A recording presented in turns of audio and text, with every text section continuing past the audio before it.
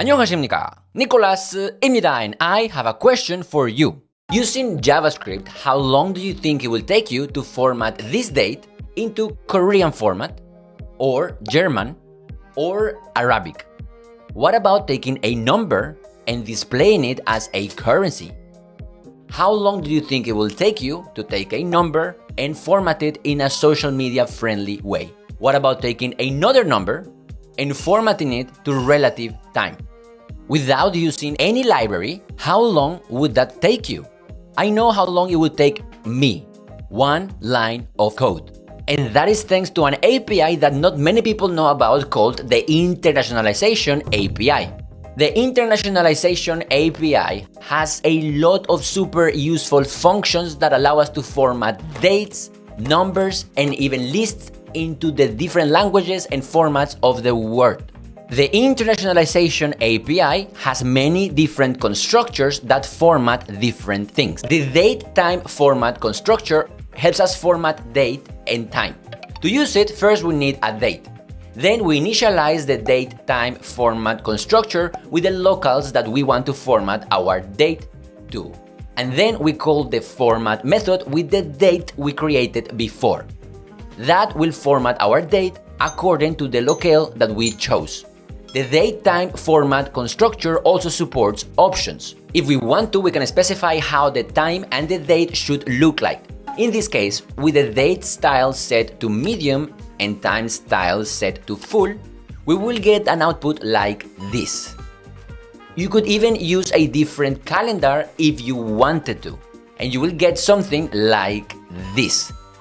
You can customize exactly how each unit, weekday, year, month, hour, minute, and seconds should be formatted. With options like these ones, we can expect an output that looks like this.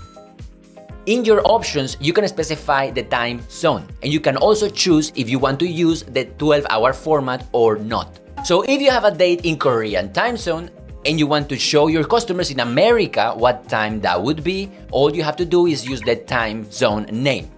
And your users will see that date on their time zone.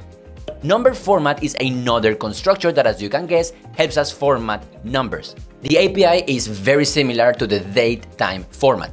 Instead of a date, we use a number. Then we call the constructor with a locale and we call the format method to get an output like this. The power of the number format is on the options we can pass. For example, we can format our numbers as a currency by specifying the style and currency options to get an output like this. And we can also choose how the currency should be displayed to get an output like this. We can round amounts as well, getting this output.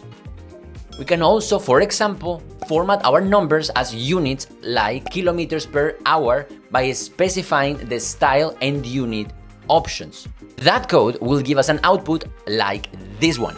There are a lot of units, like for example, liter, giving us an output like this, or gigabyte that looks like this. To format the numbers like the counters we see in social media, all we have to do is set the notation option to compact. That will give us something like this. We also have other types of notations, like scientific notation or engineering notation, that look like this. A constructor that maybe you did not know you needed until today is the list format constructor. List format allows you to format lists. If we have a list of fruits like this one, we can use list format like the other constructors, passing a locale and some options, and that will give us an output like this. We can change the type from conjunction to disjunction, and we will get something like this. If you don't want to get and or to display units, for example, you can change the type to unit, getting something like this. The last constructor we are going to see is relative time format. This constructor allows you to format a number into 1 day ago, or in 1 month, or after tomorrow. We use it like we use all the other constructors, except that when we call the format method, we have to specify what unit we want to format on. So with a code like this, we get an output like this.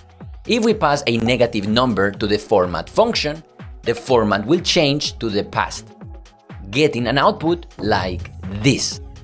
That's it for this video. I hope that you found it useful, and I hope that you start using the internationalization API if you haven't used it already. Let me know in the comments, what do you think about this API?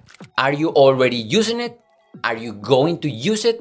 I'm very curious to know. And don't forget that if you want to learn things like JavaScript, Python, React, React Native, Go, Dart, Flutter, among many others for absolutely free, all you have to do is click the link below to join any of our many free courses that you can take right now for absolutely free with me. Click the link below and I will see you there. 오늘도 감사하고 사랑하고 see you on the next one. 다음에 봐요. Bye bye.